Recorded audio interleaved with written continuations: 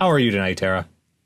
Okay, a little raspy still, but I'm starting to get it too. So yeah, it's not fun. No, it's not. I spent 2 days in bed just sleeping for about 16 hours. That killed the fever. Like, you know that feeling like where your skin hurts? I do not. Oh, that I get whenever I get a fever, like my skin hurts, my hair hurts, everything hurts. So I spent 2 days just like in bed sleeping all day. That finally burned off the fever. And ever since then, it's been like dizziness and headaches and blah, blah, blah. And now I'm coughing and sniffling, but you know. It's good times. And that's not even the real flu. Like I didn't even have the actual flu, I don't think. Guys, that's just the cold going around. Can you guys at home look at my look down my throat and tell me how bad it is? What do you think? Yeah, you're pretty much dying. Oh no. Okay, so speaking of pretty much dying, you came back on a good week because everybody went blooty-hoo, including your Skype yet again. But you never heard that? Blooty-hoo crazy? No. Blooty-hoo crazy. That's the thing. It's a thing. Yeah, this week has got so much insane, just crazy shit. Which is, you know, what we do. In fact, we have actual crazy shit, but not right now. We'll get to it. Hold on, I'm going to shut your camera. Can you shut your camera off and turn it back on? Because it's being stupid. Camera be stupid. I'm hoping once I have the new video camera, I have to get it hooked up and see if I can use it for this, and maybe that'll help. Well, there you go. That looks better. Yay. Okay, so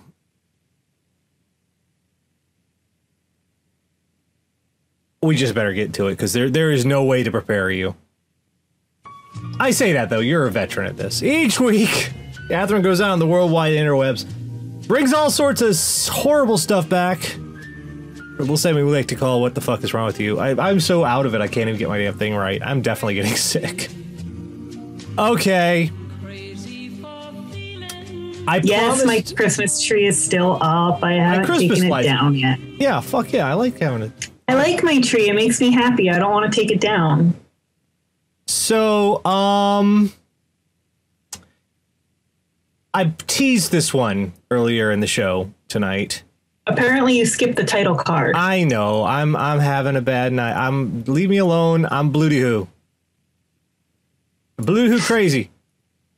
So, yeah, I teased this one earlier. This is a case of I dare you to make less sense. Rockford man claims Justin Bieber told him to go to high school. And that sounds a little innocuous. But it's not. It's not. Lawrence, a Rockford man was arrested after admitting to police he masturbated during a high school swim meet after receiving a, quote, brainwave message from Justin Bieber telling him to go to the school. I knew he was evil, but not that evil. Lawrence E. Adamczyk. I'm probably saying that completely. Yeah, I don't know. Was 49, was arrested Saturday morning by police during a boys' swim meet. According to police, he told them that he was on his way to Brooksfield Zoo to find young boys with whom to have sex. However, he said he received a brainwave message from Justin Bieber as he walked past the school, telling him to go inside.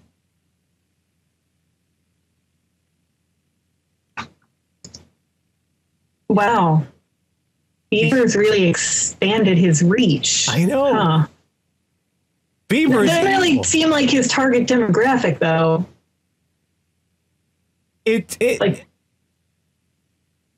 Like we sell the Justin Bieber perfume in my store, and the people that usually run in and squeal over it are usually the 13-year-old girls, not the 50-year-old men. Yes. Which is I'm just baffled by this one. Also, don't do anything Justin Bieber tells you to do. He sucks. Yeah, that should be that should be your first clue. Don't take brainwave orders from people who suck.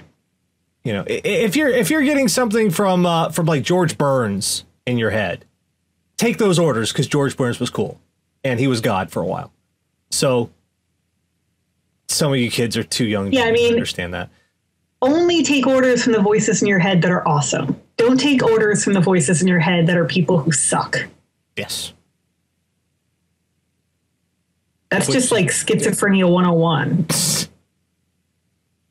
How many people in your head suck, dear? Well, nobody in my head sucks. Everybody in my head's awesome. I got one guy in mind. Obviously. I got one guy in mind, never shuts up.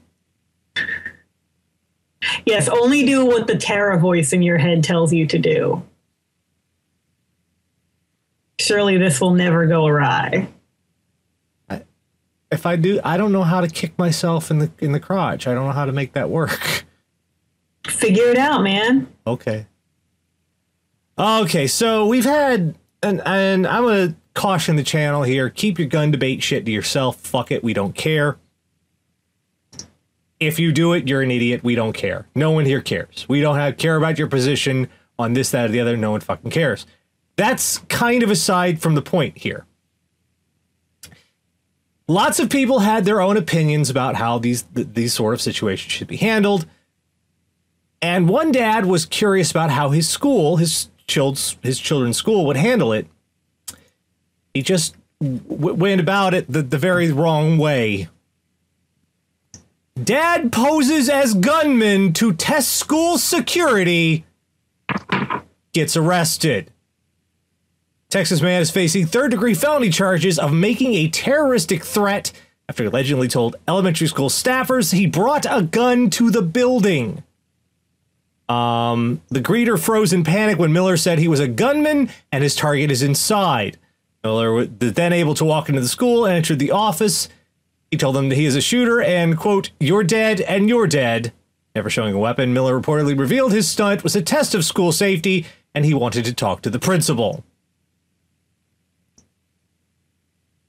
He's now in jail waiting a $75,000 bail. You know, you could go and speak to the principal and find out what measures they have in place. You could help them organize a drill of some sort. You could do pretty much anything but this. Yes! This is the worst idea. You didn't have a good idea. This is effectively the worst one. Why did you go with the worst one? Wow, there's been a rash of school shootings. You know what I should do? I should go to my kid's school with a fucking gun. No, he didn't have one. He just told everybody he had one. There was another guy that did that. I forget where. He had like a 2x4 with gun written on it. I'm not even kidding. I forget where I saw this story, but a dude like was carrying around like a 2x4. Like, stop doing this. You're helping none. No, because at this point, they're not reviewing their school safety. They're just throwing your ass in jail because you've broken the law. They're just ramping up the fucking paranoia. Like, this whole area has gone crazy since the shootings in Newtown, and it's a month to the day today.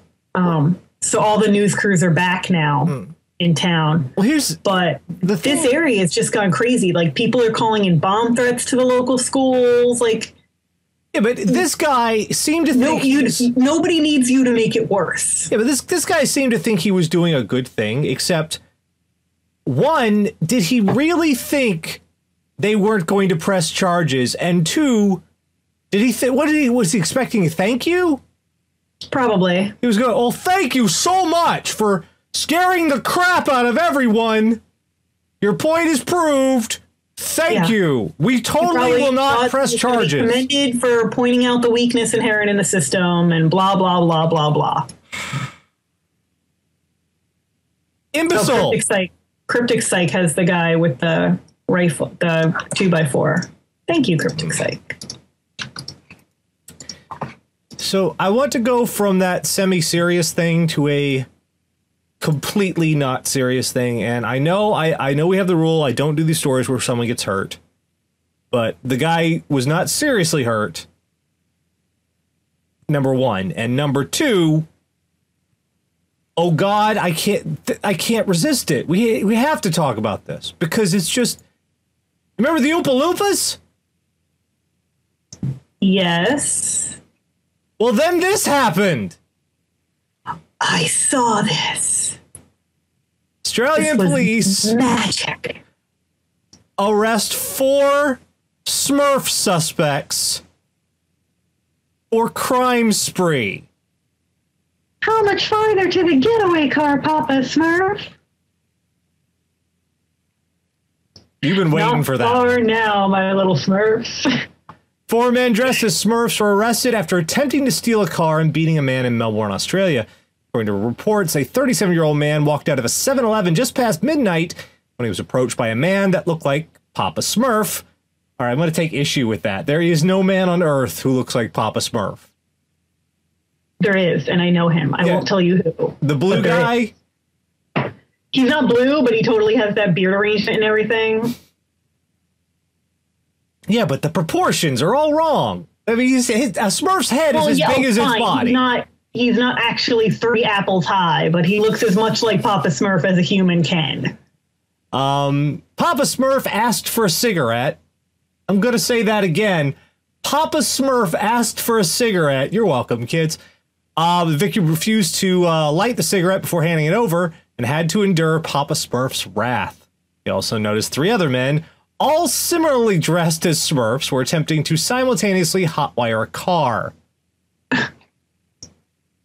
Man, that's worse than when they all got that plague that turned them purple and made them bite each other's tails and hop around going, get out, get out, get out, yeah. get out.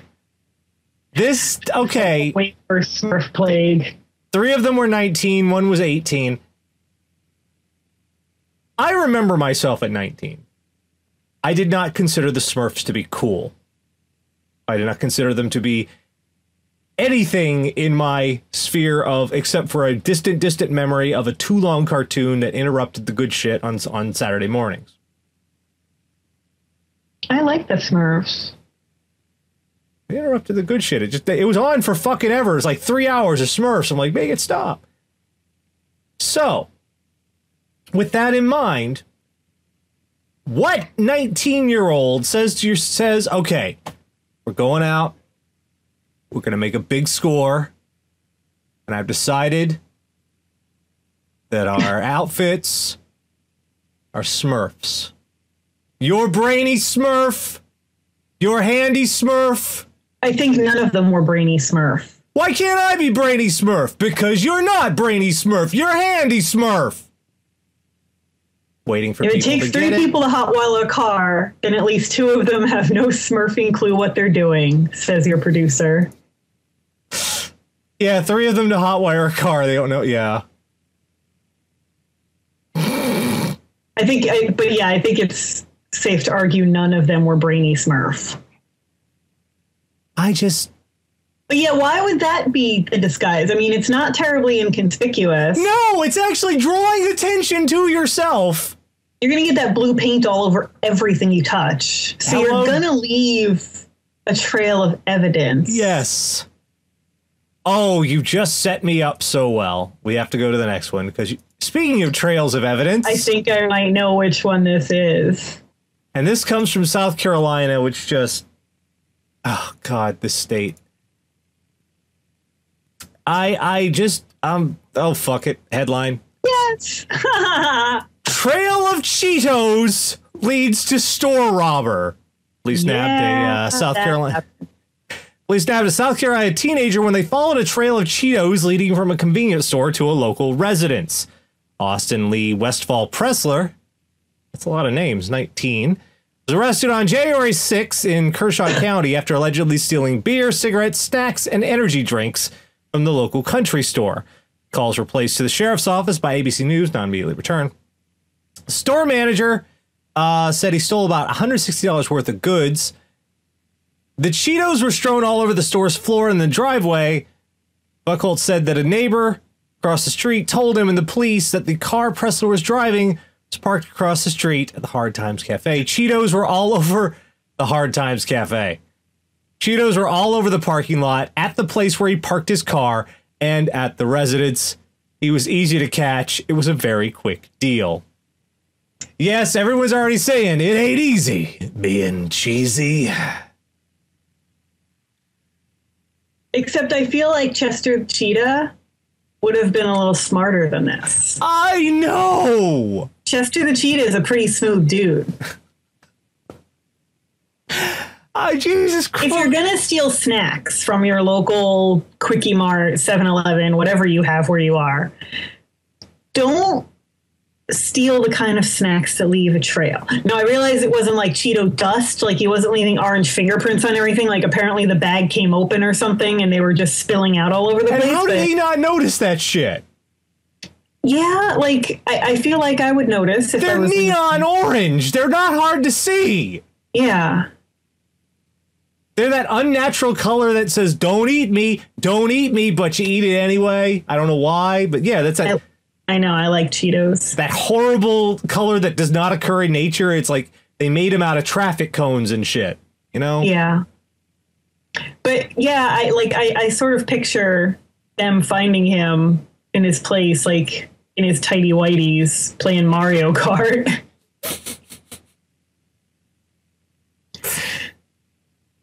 What? I didn't do nothing. There's just like, you know. No, man, I'm just holding those for a friend. Those are my Cheetos, officer. I'm pretty sure that phrase had to be spoken.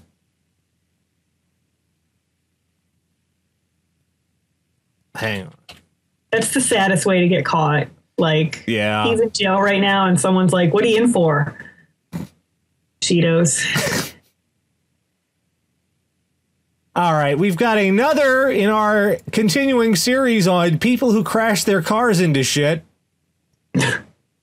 Because it is a continuing series at this point. Yeah. And weirdly, we have another continuing series on naked people stomping on people's cars.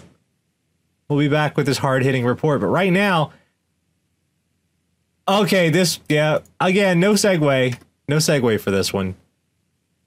Man crashes into pizza restaurant, orders pizza. The balls on this man.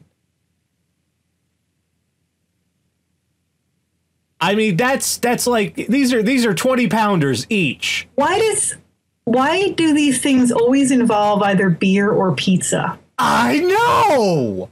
Like, man crashes into liquor store, demands beer. Man crashes into house, offers pizza. Always pizza and beer. Like, I know that they say that pizza's like sex, even bad pizza is pretty good. I don't think there's any pizza in the world that's that good. Like, it's just fucking dough and sauce and cheese, guys. Like... He got his foot stuck on the accelerator of his car and drove into the pizza restaurant. While concerned citizens called 911. The man placed an order for a pizza. Man placed his order from inside his car.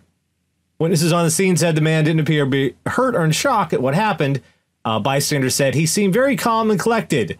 I was amazed. He didn't even get out of the car? No. That's not how drive-thru works. That's not. The man's car, a Honda Fit, was the perfect size to fit right through the door of the restaurant. Now that is a manly vehicle. He didn't smash anything. He just drove in the front door. Which is not how drive-thru works. Drive-thru entails, once you go to the restaurant, you continue going on. Because they make space for you to continue going on. There is no place to go here. Hence not a drive-through. This would be a no, I guess. Because what the fuck, guy? Like a drive-in? Well, that's different. That's actually a thing. This is not a thing. You can't just decide to make a place, you know, carry out in the worst possible way. I like how they cite all the other times people have crashed into pizza places. What? At the bottom of the article.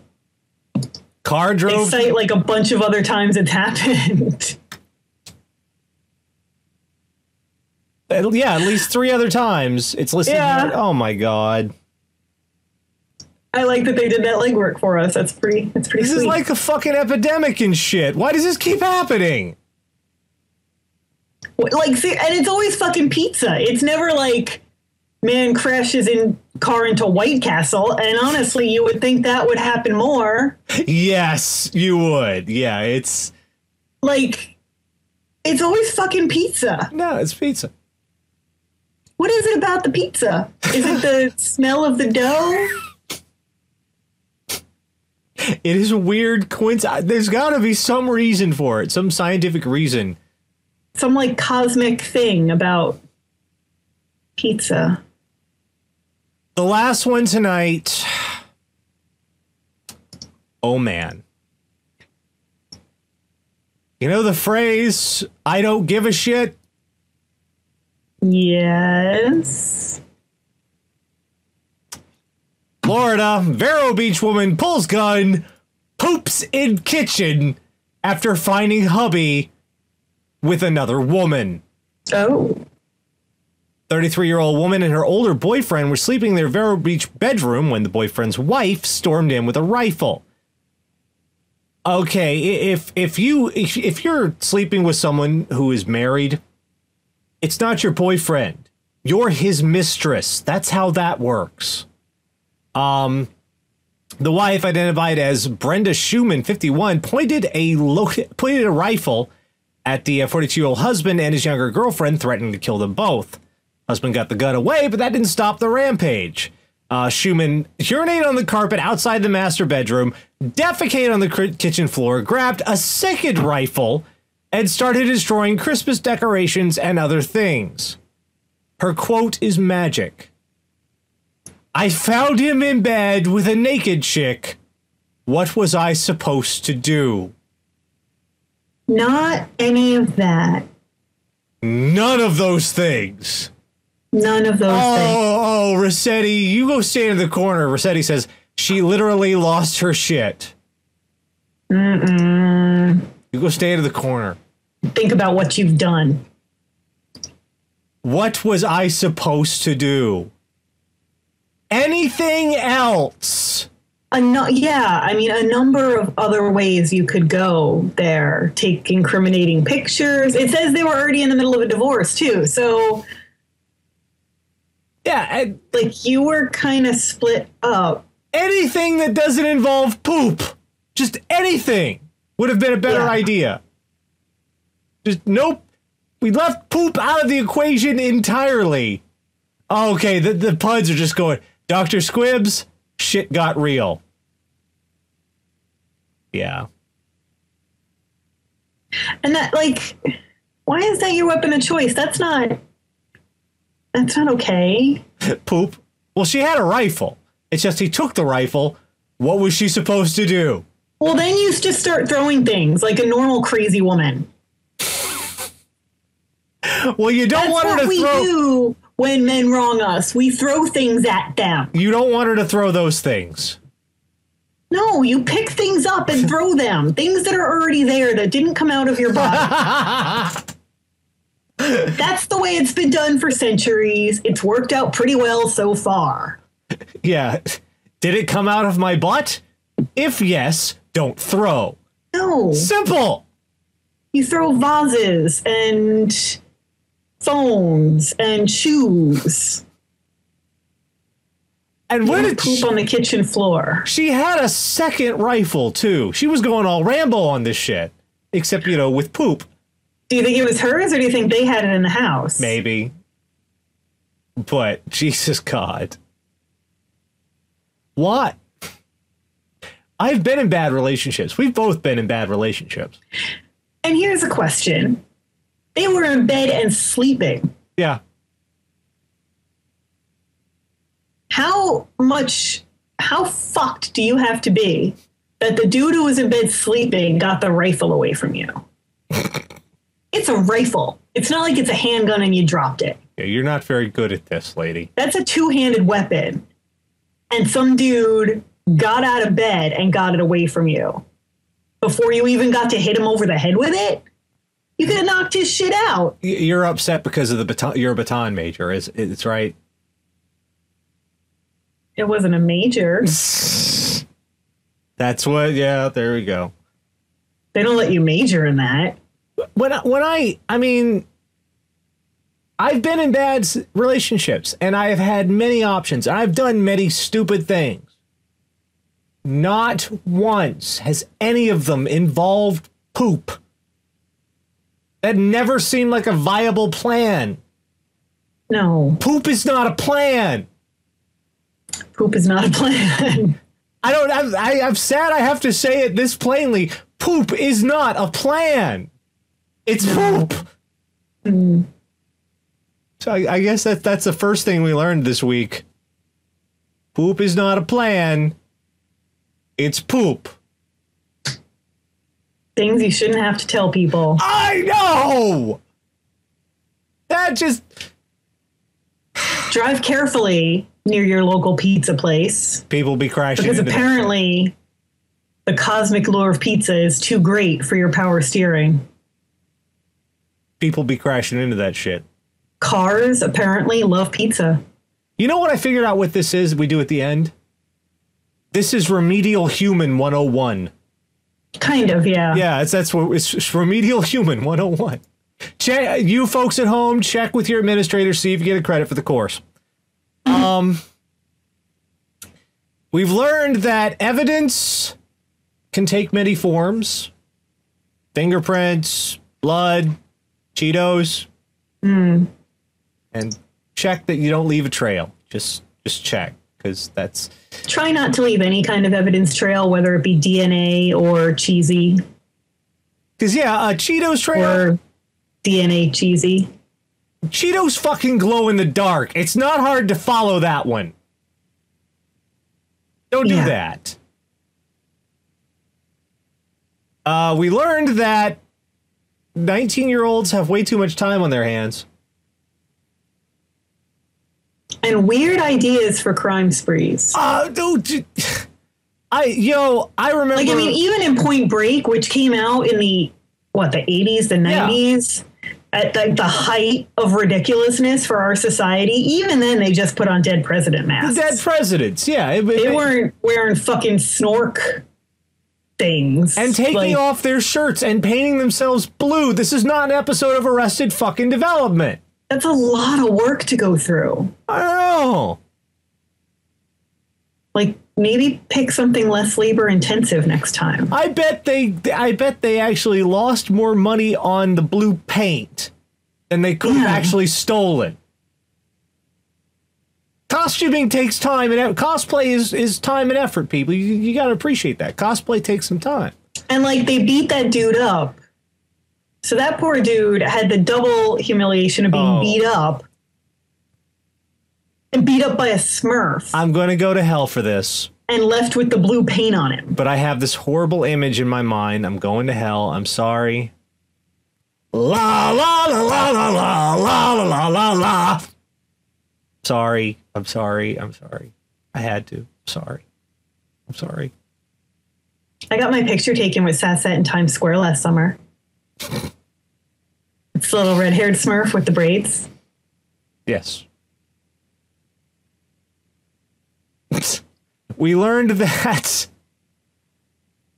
you can be concerned about your kids within reason.